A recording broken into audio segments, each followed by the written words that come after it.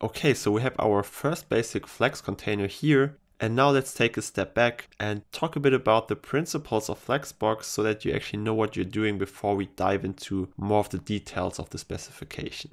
First and foremost, probably one of the most important principles to understand are the concepts of the main axis and the cross axis.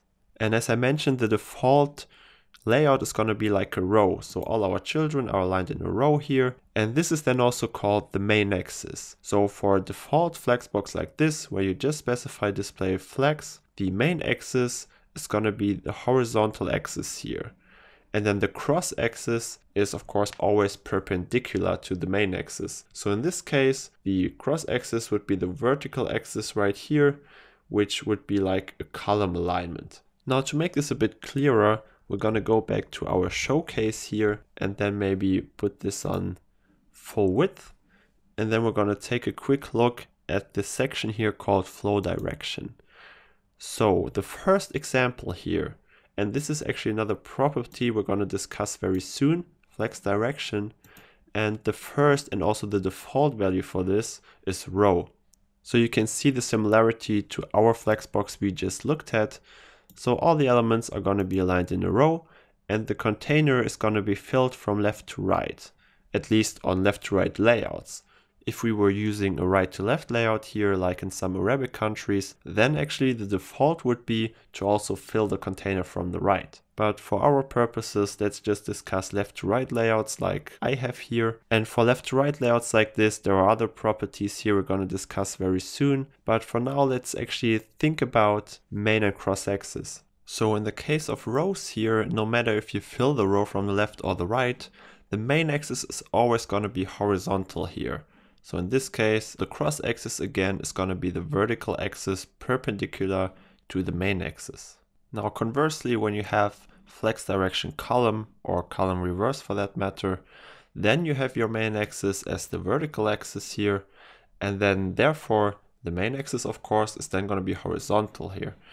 So the concepts of main and cross axis are going to be very important to keep in the back of your mind for what's going to come, because many of the Flexbox properties we're going to discuss are actually going to depend in their behavior on what your main axis is and what your cross axis is. So keep that in mind for now, but of course we're going to go through all of those properties in detail and it's going to be not a big problem to differentiate between main and cross axis.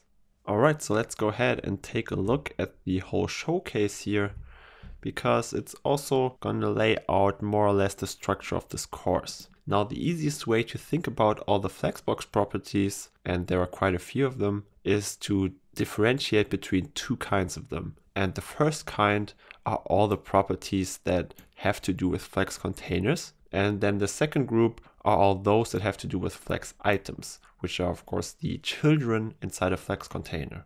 So in our first example, in the code you wrote, there were 4 Flex items in that case in your Flex container. And in this course, we're going to go through all properties that Flexbox provides one by one. And we're starting with Flex containers.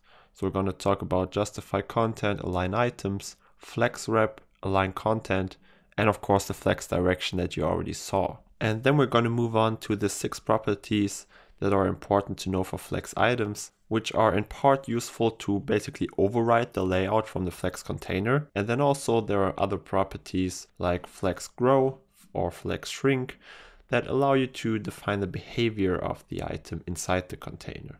And then of course comes maybe the most important part of this course, where we're going to take a look at many of the different real-world examples and how Flexbox actually makes it easier for you to create modern layouts, whether it be more complex layout or even very simple ones. And as I mentioned, you can always let me know if you think there's another good example to show what Flexbox can do, so that you can add this to this list of examples down here in the showcase.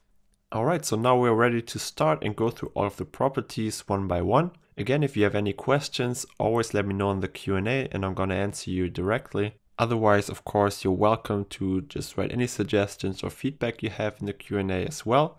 And I'm going to read each one of those and we'll let you know if I can do anything to improve the course for you, for example. Alright, so that's all for now. See you in the next lecture.